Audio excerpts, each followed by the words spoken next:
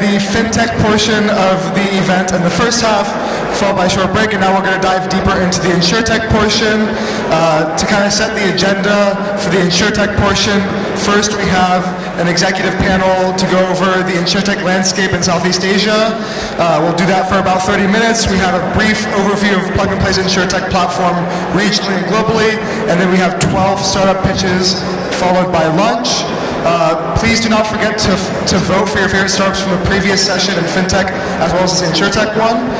So right now we're going to get the Insurtech panel started, and I'll do a brief introduction of the panelists, and I'd like to invite them to the stage. So we have Gardner, who's the Chief Customer Officer of Generali Asia. We have Vincent Lepez, who's the Deputy CEO of Asia Pacific for SCOR. We have Arvind Mathur, who's the Chief Information Technology Officer for Prudential Singapore, and Karl Heinz Jung, who is the CEO of ERGO Insurance. And moderating the panel is our dear friend Safavi, who is the Global Head of Insurtech for Plug and Play Insurtech, coming from Silicon Valley. So please give them a warm welcome, and I'll invite everyone to come back to their seats as well.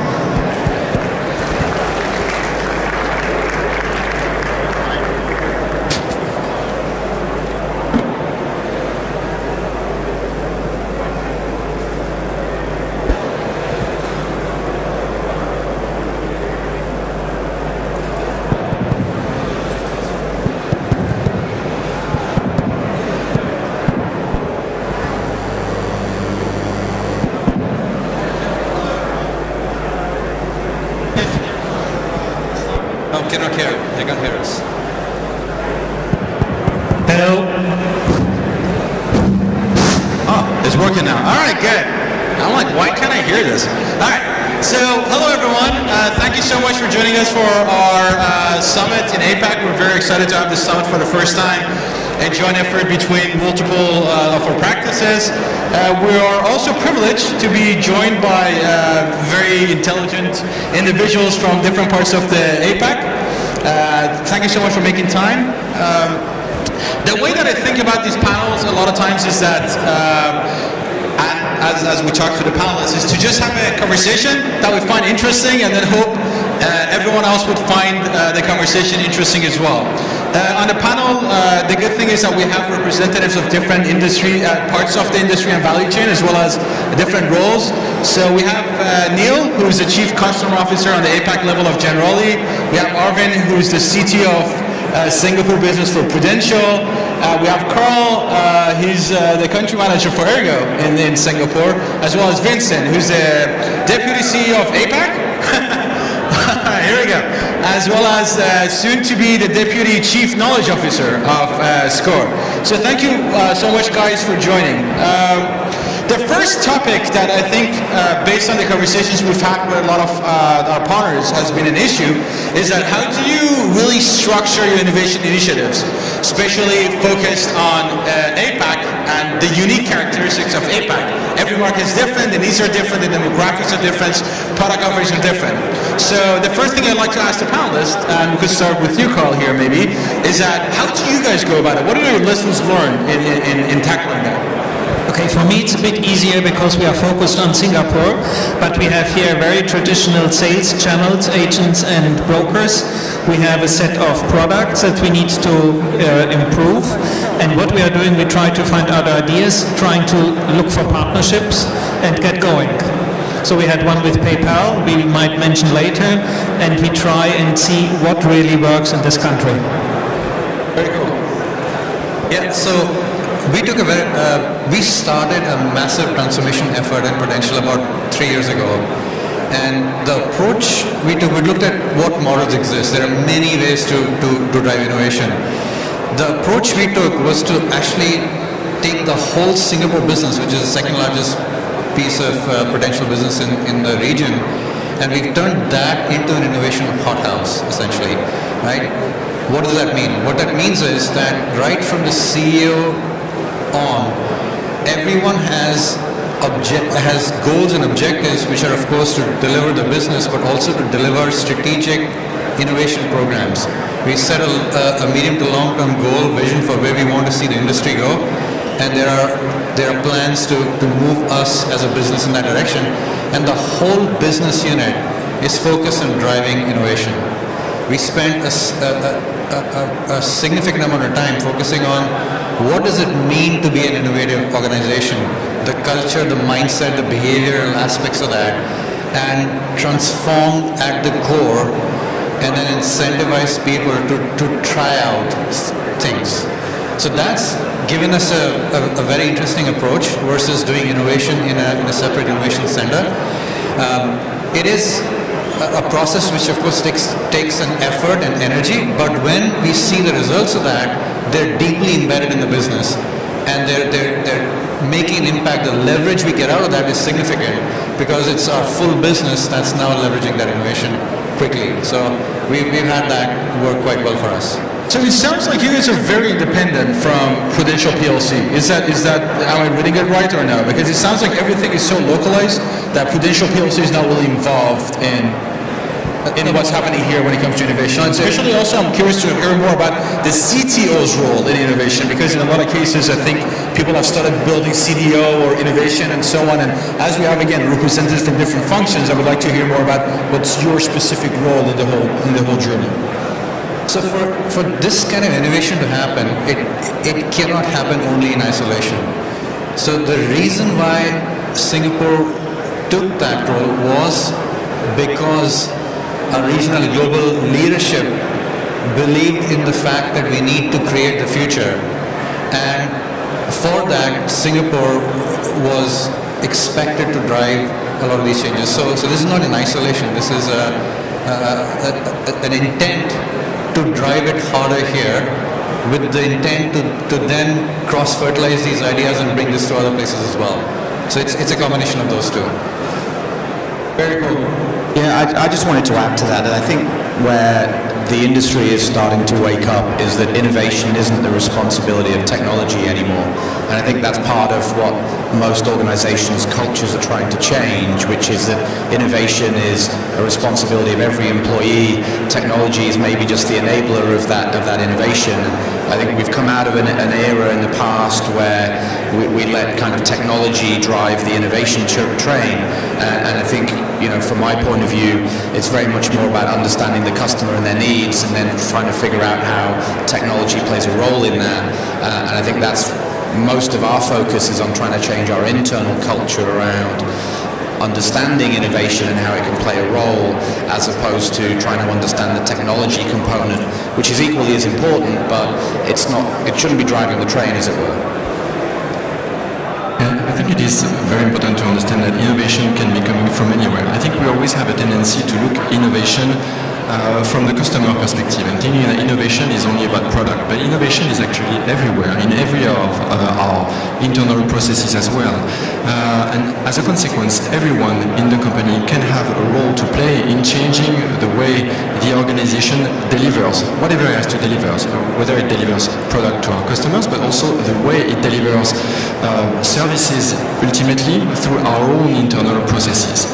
So understanding that everyone has a role to play and that everyone is allowed actually to think out of the box, to change processes, to change the way we work, to change technology is crucial. So in that regard, we started in our company a process that would just be allowing people to explore whatever they have to explore, limitless, no boundaries, no obligation to stay in your own function, but actually go and seek and come back with whatever you learned. And then this learning needs to become a collective knowledge, and the collective knowledge, you need then some sort of governance in order to make sure that you can leverage it globally, so that this time that everybody spends in whatever innovation space benefits to the entire community.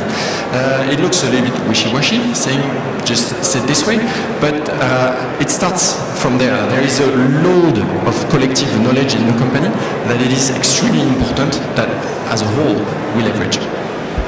Very interesting, and especially I think one of the things that is interesting for me is SCOR. A lot of times it's focused on innovation for clients. It's not just SCOR innovation, right? So what has been your experience in both leveraging the centralized SCOR knowledge base, especially with the current role that you're transitioning into, in helping the clients on a local level, regional level, and global level? How has that played out so far? Yeah, say I don't think there is one unique model in order to answer that question. And even if I said earlier on that innovation can be coming from anybody within the company. Actually, innovation obviously comes also from our clients, from the overall environment, and especially the startup environment here. You want to make sure that actually you open up all possible doors when it comes to leveraging innovation anywhere. So a bottom-up approach works, a top-down approach works.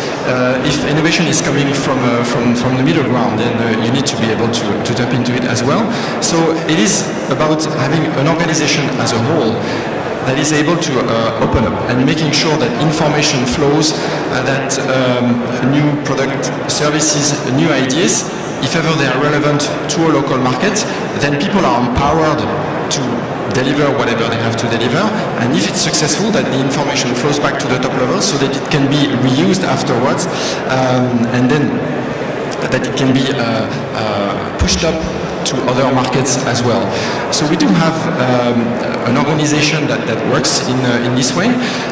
Tools are also very important, communication tools, networking, having some exchange platforms within the company to make sure that this information and that the various initiatives that exist here and there are leveraged globally.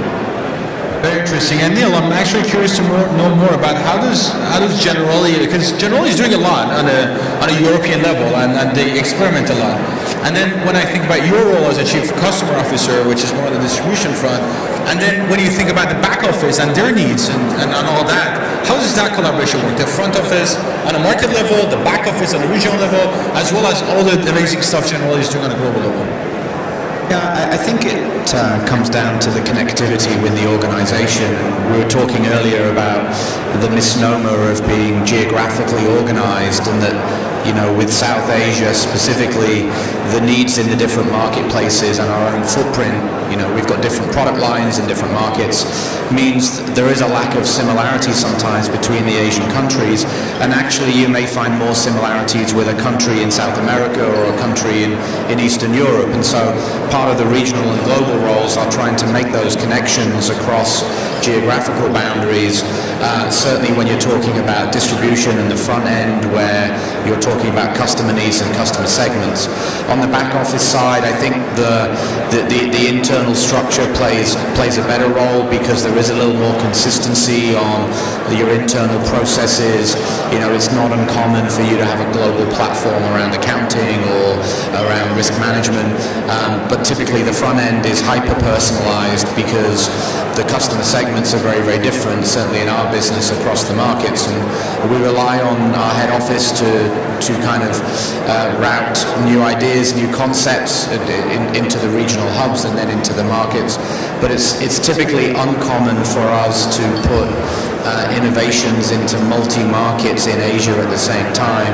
We typically plant single ideas into single markets to solve typically known problems that you have in those markets, as opposed to using technology to springboard yourself into a new segment in multiple markets at the same time.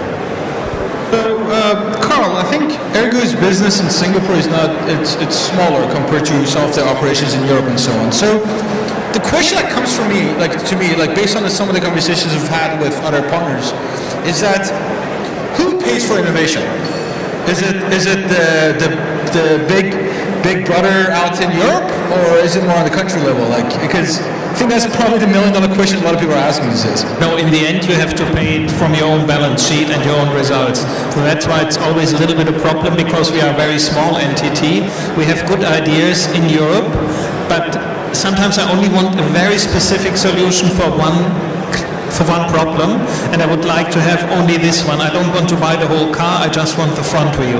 So that's a little bit always the difficulty getting it here. We are a small market, very competitive, so I can't afford really to have the luxury version. And that's also, you know, the challenge I live every day, and the same with Karl, is that you have these great concepts coming out of Europe, but they also typically come with a European price tag, which when you have a local business that competes on local cost base, you know, and you want a small part of that solution, and it can't be divested. you end up then bringing the idea into the marketplace and then go looking maybe at events like this for a local concept which maybe gets you 70-80% of the way, but it comes with a local price tag so you can take it on board. The trade-off is sometimes as the regional, the global hub will try and help with the cost of a European solution. Then you get into the running the risk of the local market not having skin in the game and just taking the concept because it's free.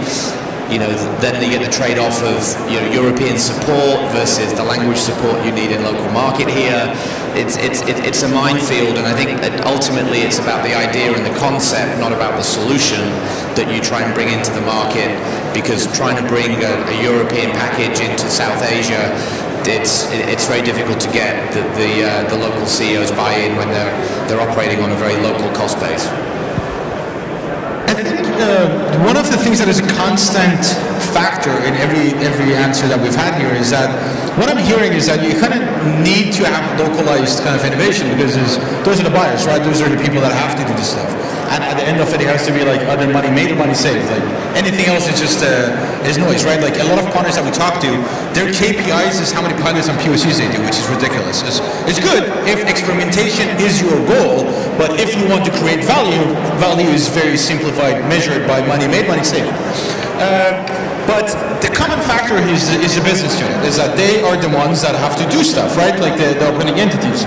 But a very common problem is that we are at a stage that a lot of people are still not sold on innovation is a thing, or that how they should do this stuff, internal innovation versus open innovation and so on. So how do you go about getting excitement or education or culture change in terms of people buying into this? Let me start with you, Arvind. What do you think about the whole culture question? It kind of links to what I said earlier as well, that it starts with clarity of purpose and vision that needs to happen at almost like the board level, right?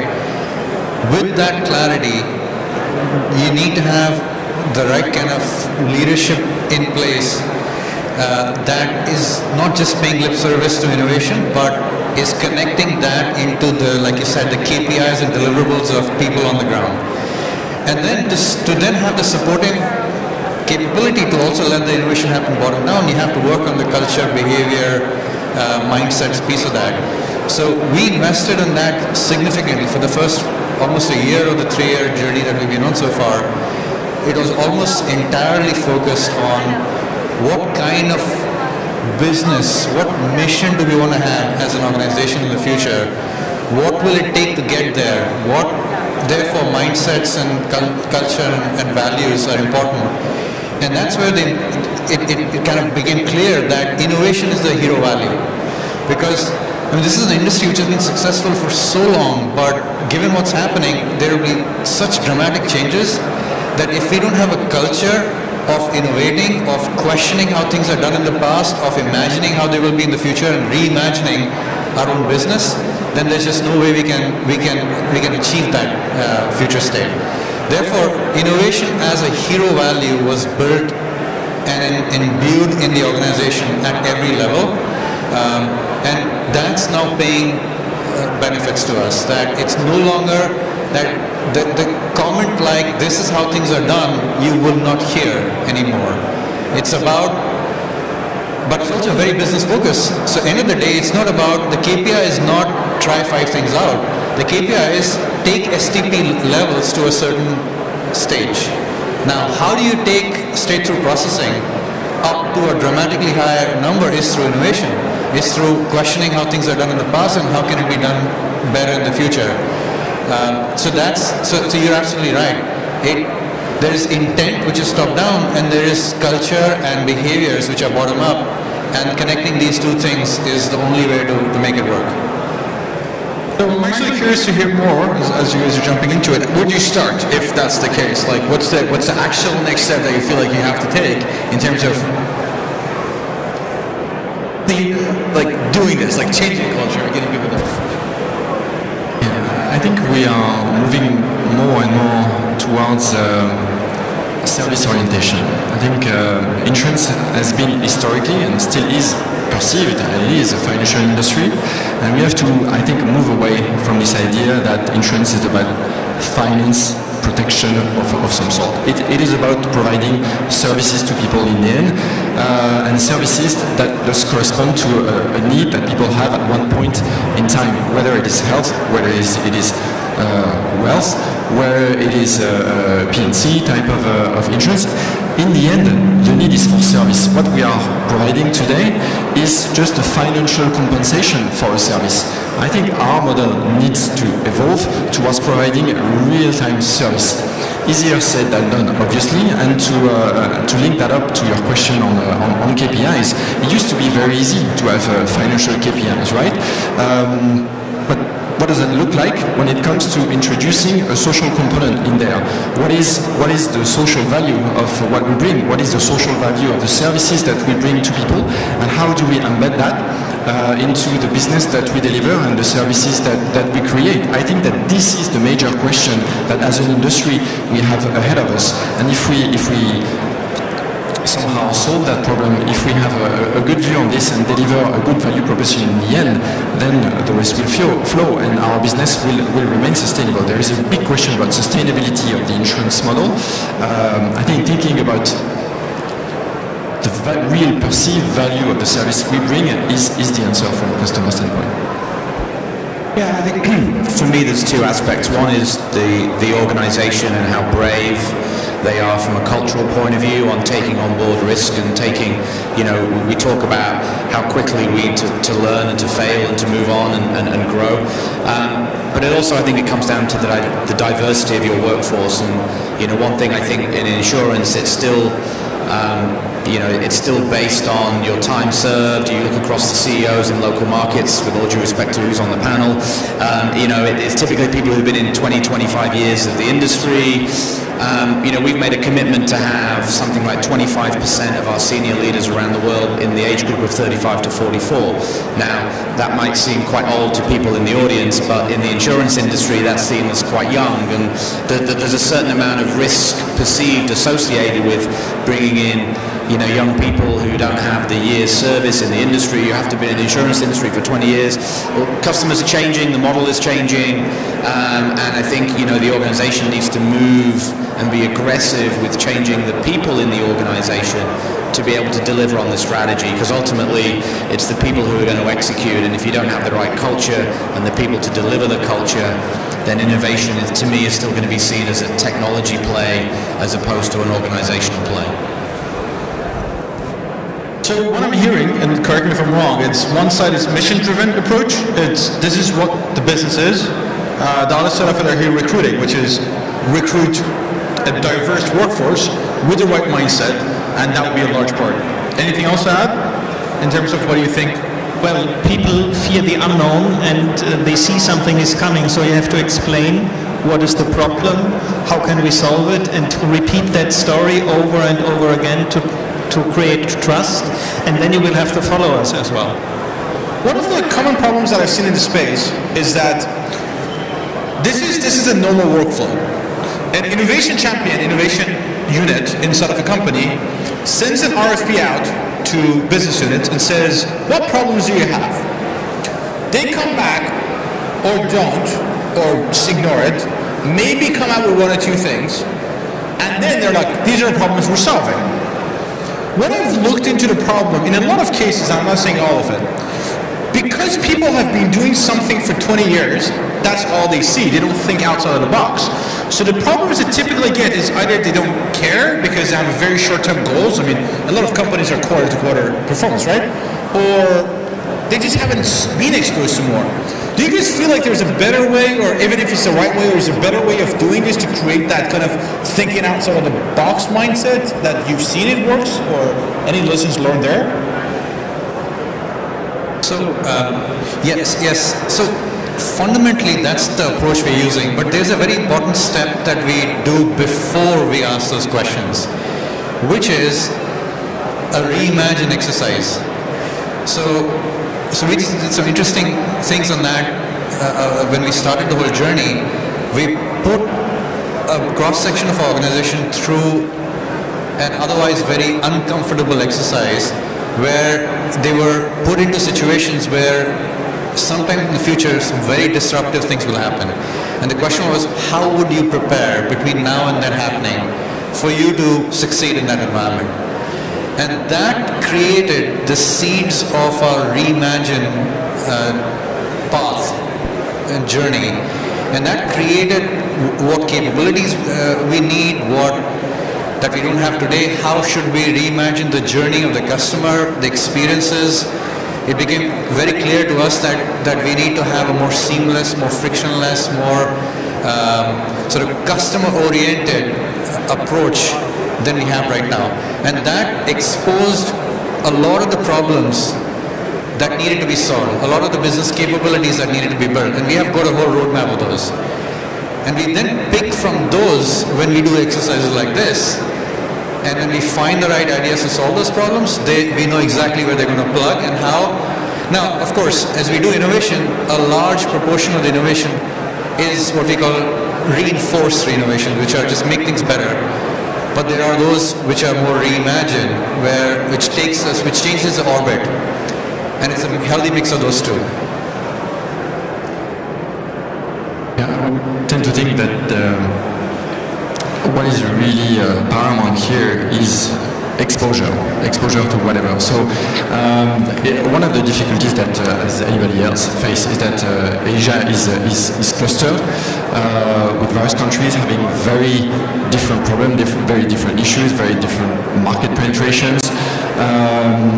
And however, you want everybody to grow and to grow sustainably and deliver better business solutions. And sometimes you don't even understand the problems that you have, and you don't even understand that someone elsewhere could have an answer to a problem you even didn't realize you had. So I don't think that there are many solutions to that. People need to be exposed, they need to travel, they need to understand different contexts, they need to see what happens elsewhere. So just having the right tools in order to expose people, let people understand that they need time just to see what's going on elsewhere is just crucial, and then the solutions will come. It is very difficult for people, for managers actually, somehow force people to take that time and invest also in people traveling. But it is really fundamental. And I think one of the things that was brought up, and we've talked about it a few times, is that as we were reimagining insurance, I kind of feel like the industry is going through an identity moment, which is, are we a financial services company? Are we a protection company? Are we a service company? Or are we a health company? In a lot of cases, life companies are going to that model. And I think part of it also goes into, when you think about why as a consumer I'm paying for insurance, I'm paying for claims. But then it's a matter of how you price the claims, and then it's a matter of distribution. But sometimes I feel like there's more emphasis on distribution. So as we have these discussions going on, as it's the moment that we're reimagining insurance, where do you feel a large part of the focus should be? And this is not an innovation question per se, but I feel like we first need to answer this question before answering what are the innovation priorities, if that makes any sense. I think it depends on the type of insurance, the category, whether you're in general, whether you're in life. And in Asia, life insurance has very much more of an investment feel to it than maybe in Europe, where there's a lot more protection concept. But for me, if I look at the industry on the whole, we've come out of a business model which is about pooled insurance, which is I don't understand my risk individually, the actuary understands my risk and prices appropriately. I think in 5 to 10 years, the value of my personal data will give me individually a much better sense of my own risks, and that will undermine the value of the pooled insurance concept. And you already look in the US how people are moving towards the ability to have switch on, switch off insurance as and when they have a need, which truly changes the dimensions of our insurance category. So absolutely we have to get out of that concept of being all about pooled risk, and to have it and to have it not, which is how we've sold it previously. We have to get to a place where we're seen as a service provider, because then you get out of the mindset of I have to get a return for the cost that I'm paying for my insurance, because that drives poor behavior on the consumer's side of I have to make a claim because I paid $500 this month and therefore I have to get my return back. You position yourself as a service provider either in the health space or the investment space, and then the trade-off between what I'm paying and what I'm receiving becomes very much more a value equation and not a cost equation. I think that's the model that most insurance companies are trying to move towards, because if you rely on the old pool model, at some point in time, the availability of data that is held with such, esteemed companies like SCOR is going to be transferred from the organization to the individual, and then the power switches, and then the insurance model evaporates. Just jump in there. So you're right. I think there are all of those areas where innovation needs to happen: distribution, pricing of product, and then servicing, including claims. But end of the day, the promise of the business is the claim and the service, right? And often, especially in life insurance, that moment of truth happens years after you make the promise. So it's really important that that area is strong. And I'll just share a couple of things that came out of some of the work we did. The one that we're most excited about was something we launched earlier this year, which is AI-based health claims assessment. This has been done in other industries, but in health it's a lot more complicated. And we've now put in place a capability where hospital bills are ingested, analyzed, all medical classification done, matched with what kind of policy the customer has, and whether this is payable or not, partially, fully, and all of those decisions happen leveraging AI and data models and so on, and the customer on the spot within minutes can know whether the claim was approved or not, and as we complete this whole cycle, they would get payment for it as well, right? That's one area where the promise has to be strengthened significantly. Now, there are a lot of other servicing aspects as well, in addition to just the claim. For example, I need to change my payment processes, or what's my policy value right now. And last year we launched a capability, and today, traditionally, the way this happens is customers call their agents, the agents call the call center to get all of this servicing requests done. And we put a chatbot in place, and we've given this to our 5,000 agents, that they have all of this information on their fingertips now for all of their customers, not just generic questions that a chatbot can serve, but actual policy information for their customers is available on their fingertips, which used to take questions that used to take hours or even days can be resolved on the spot. So you're absolutely right. It's across the whole spectrum that we have to innovate and reimagine. All right, I think we're out of time, so I just want to thank you guys again for participating in the panel, and after the panel, I'd love to continue this conversation actually because I'm interested. So thank you so much, guys, and thank you so much for listening. Thank you. Thank you.